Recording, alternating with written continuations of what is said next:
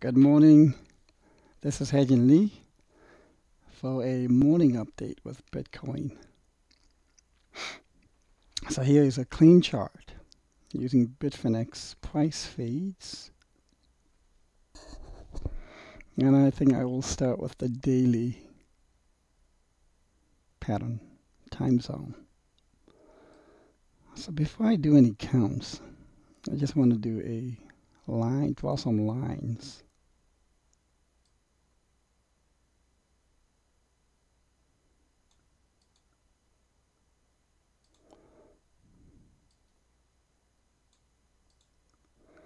So to me, this is a very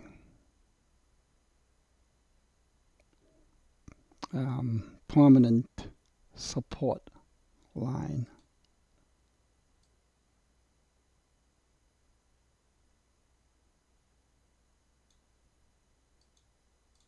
And I am going to draw this parallel to the support line. And yes, this is a bearish flag. And if you want to have it, you can have this as well.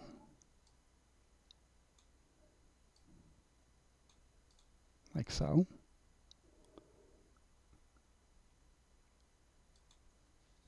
Just about every Elliotician out there is calling for a scenario that looks like this.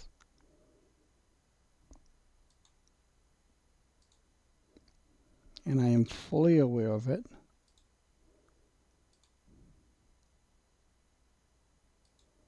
I am fully aware of this. I have my eye on this count. I've had it since the beginning. If you recall, back when we were doing this, I said this looks too three-wave-ish. In fact, back then, I was possibly projecting a broadening pattern of this type, if you recall. I was thinking that it'll go to maybe 2000 this way.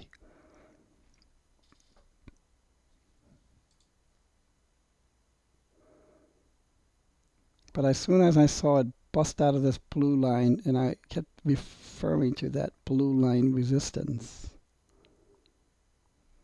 I changed this count and got rid of it.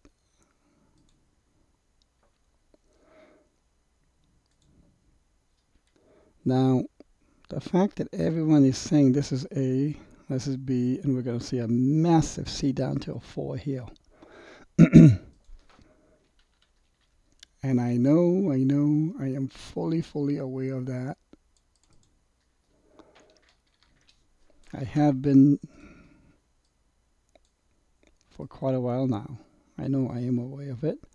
I am aware of, I think every Elliotician is aware of just about every possible counts. Now, in a correction, there is a 36 possible pattern that the correction can take. Okay? Given that possibility 1 in 36, which means every count that an Elliotician puts out has 1 in 36 chance, which is about almost 3%, a little less. Those odds are pretty bad. That's why for most Ellioticians get ridiculed when they're trying to count the corrections because they have very low statistical likelihood of getting it right on the first count.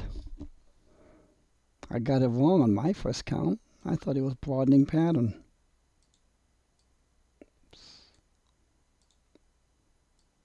This didn't happen.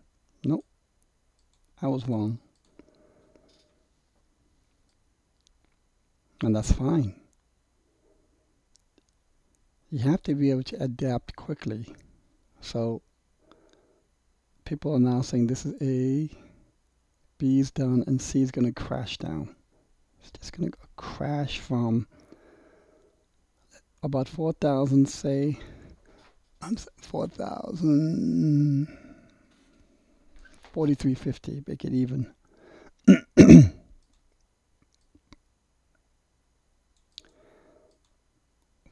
For prices to crash, let's say by $2,500, $2,300,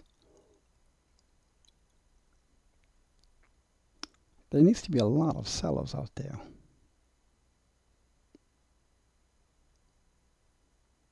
For prices to go from sub 5,000, almost 5,000, let's say, to 3,000, that's 2,000.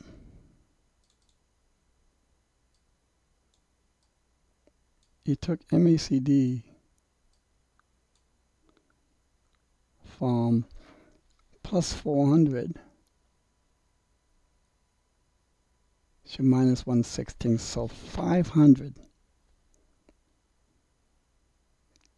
total value of MACD.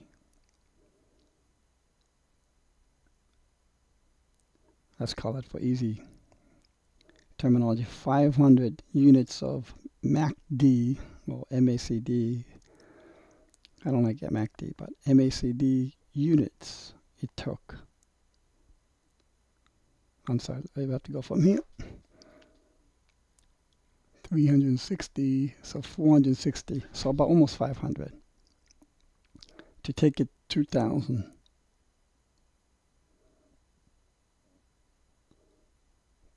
By $2,000. Here we are at 95. And if we're going to take the prices down by 2,500, or even by another 2,000, we're going to have to go from 94 to, and that's a bigger distance, price distance than the first A. That's going to have to be a MACD that will have to be minus 400 down here. That is possible. I have seen that happen. It could be just like here. Took it right down. I am fully aware of that possibility.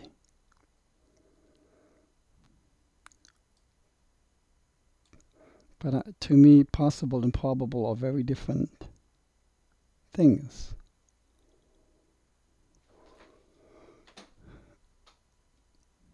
And if prices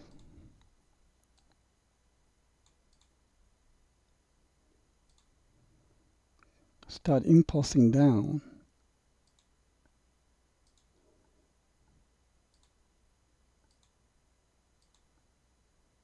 if I see 3 and then a start of a 4, then I'm stopped out. Then I will be stopped out. Then there's going to be a 5.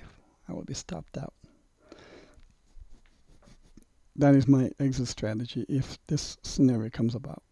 I've said this before, yesterday, in yesterday's update as well.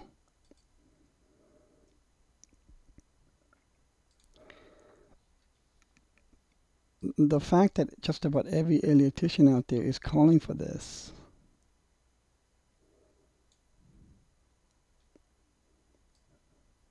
makes it seem that it's so obvious to all the electricians.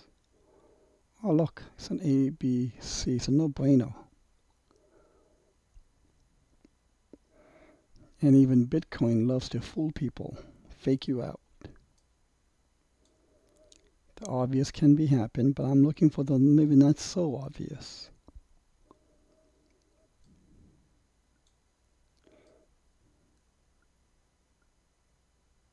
And I'm thinking that one of the personality traits of cryptos is on a daily scale.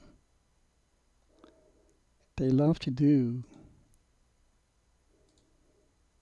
what's called an expanded triangle. Here is A, is B, is C. I've often said there are many counts, more than one way to count, but the same distance. And that applies exactly here too. I can go here, same distance in this count, A, B, C. Or we can go A, B, C this way. And this is called an expanded flat.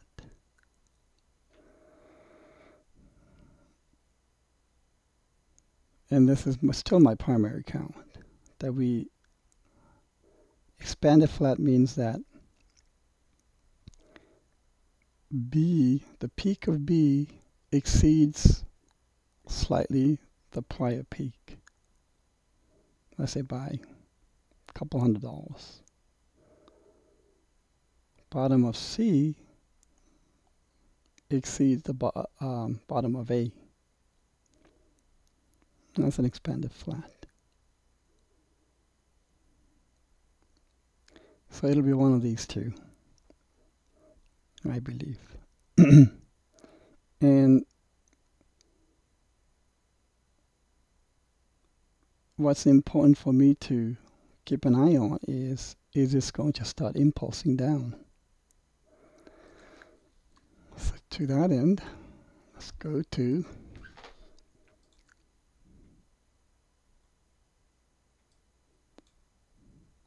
the hourly.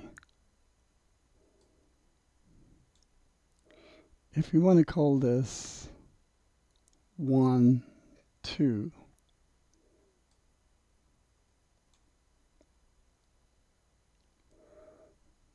then you can see if we can count here. So let's say 1, 2, 3, 4.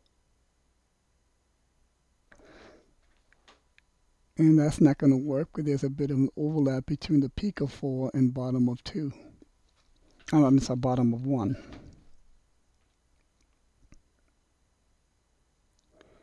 We can do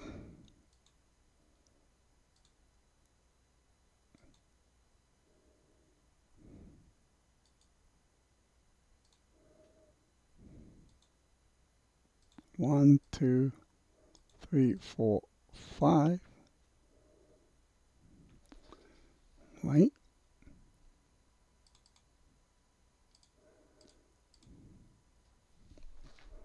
But this doesn't look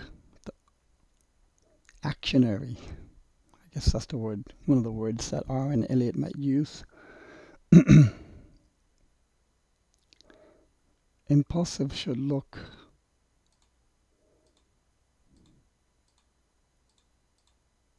like that. This is taking that shape, but this here is different. I could say it's an extended 1 maybe, but that's not going to work.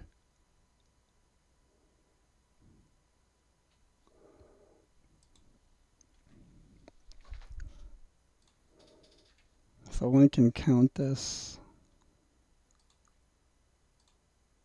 1, 2, and then they're going to expect a 3, 4, 5, something like that, let's say. Okay, that'll be interesting. What I'll be looking at then, if this does happen,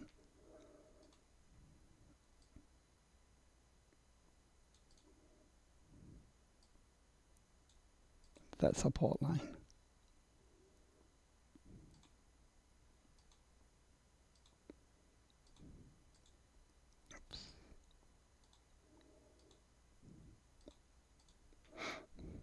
This support line should hold. And if this is decisively broken,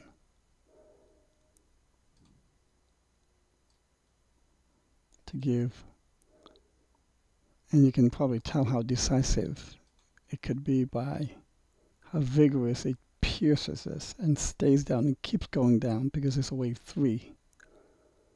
That'll be telling me a lot. Then it'll be time to start setting up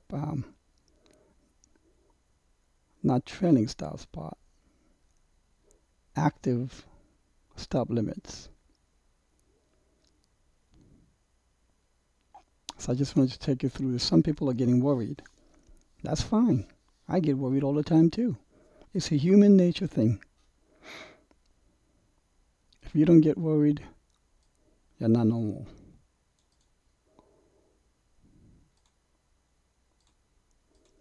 So what I'm looking at is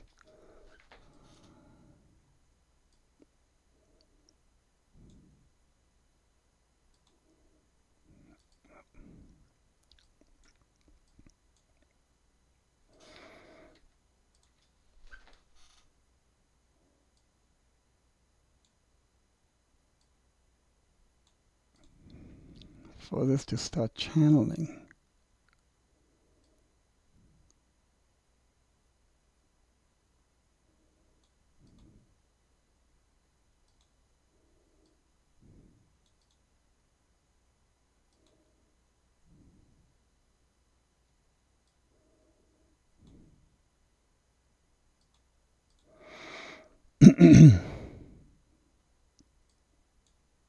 Within this channel. That means this support will hold. For this to happen, this support is expected to hold. Prices might retrace down to 42.71. Right here where the support is. Bounce off that.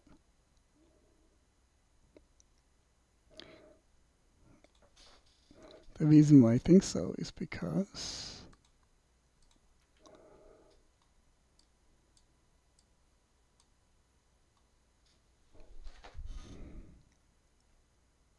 this was a miniature impulse. Came down. I think this was mostly corrective, WXY.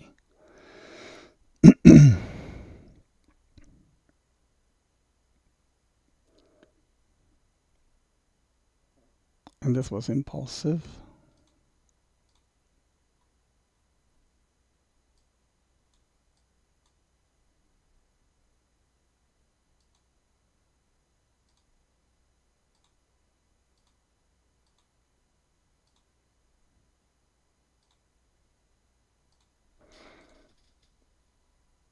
Plenty of room between the bottom of 4 and the peak of 1.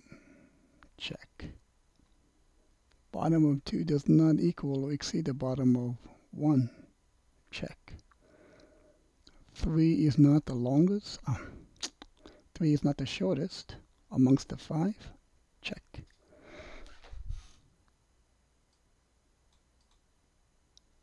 Also wave 5 subdivides beautifully.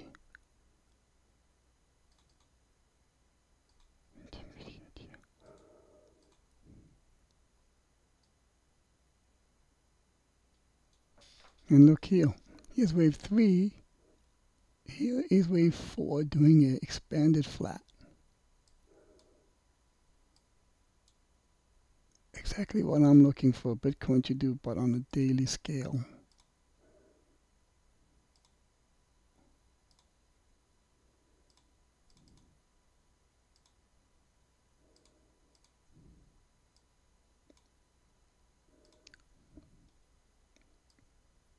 Do you see this? So here's A, B went higher than the prior peak, and C. A lot more common in cryptos, expanded flats, than in equities. So here also is wave 5, which beautifully subdivides.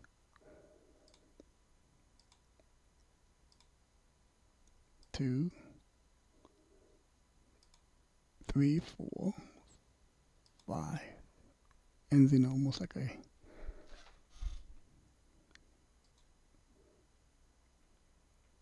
ending terminal pattern.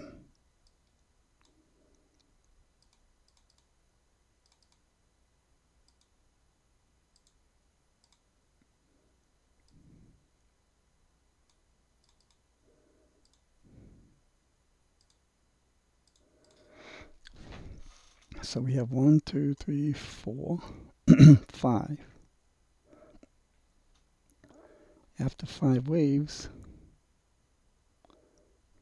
we get a 3-wave retrace. A couple days ago, or was it yesterday? I can't remember now. I thought this was the retrace. Well, within the realm of wave 4. But this is wave 5. And the retrace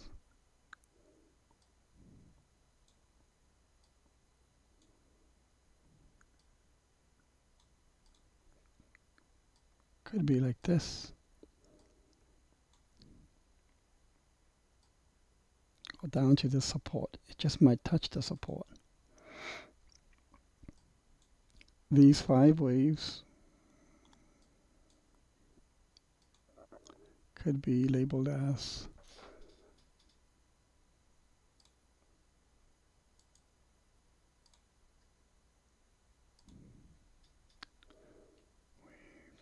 wave 1,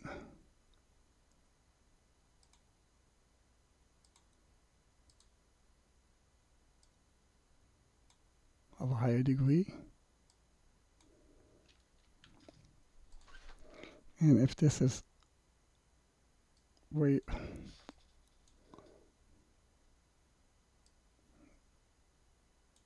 2,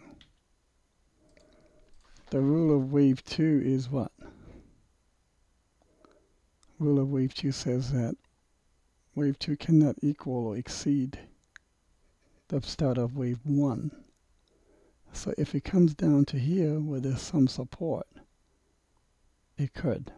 Now there's a good amount of support here as well. It could end there too, as long as it's below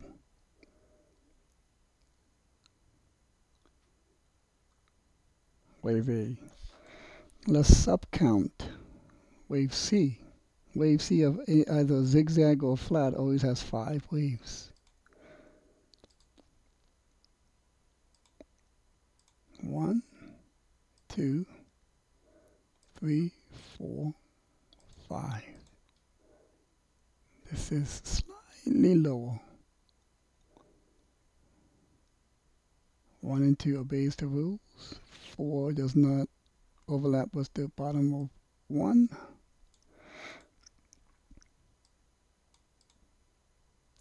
3 is not the shortest, and 5. So potentially it could almost be done. Or it can go down as low as here. Could be here or there.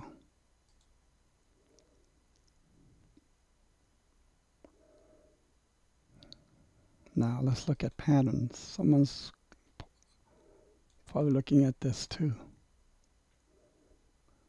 Left shoulder, head, right shoulder. Very valid.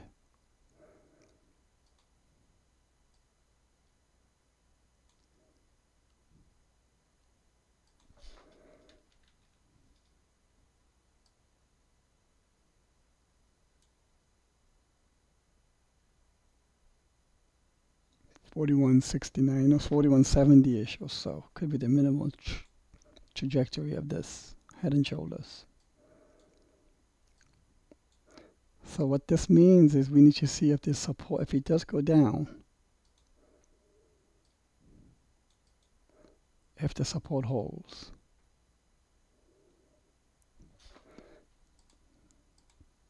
Now,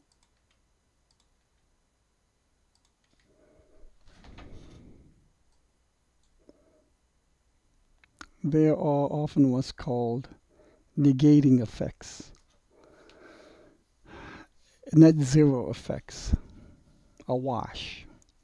What I mean by that is And this is a new concept that I don't want to say I found it or invented it or what have you, but I noticed and observed it.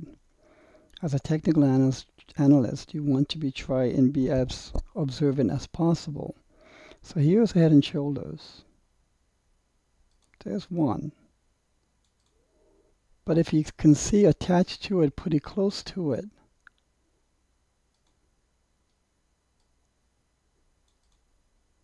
an inverse Head and Shoulders. Here's Head and Shoulders top, and then you see an inverse Head and Shoulders. It has a net zero effect. It almost neutralizes it's like the magic anecdote to neutralize the top effect by having a bottom effect right after it. It's actually pretty cool.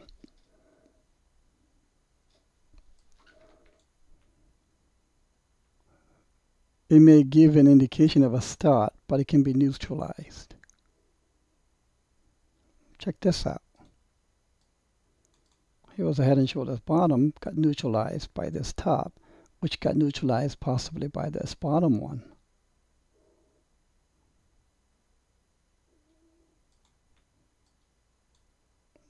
Let's delve back into the zone.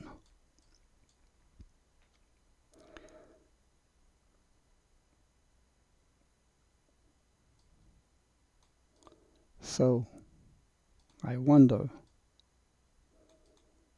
if this will potentially be neutralized by something that might look like, oh God, I don't know.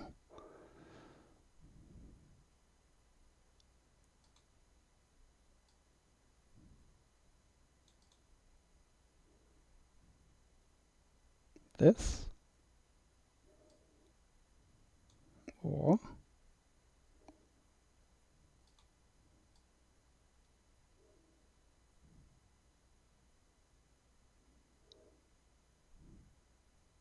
that.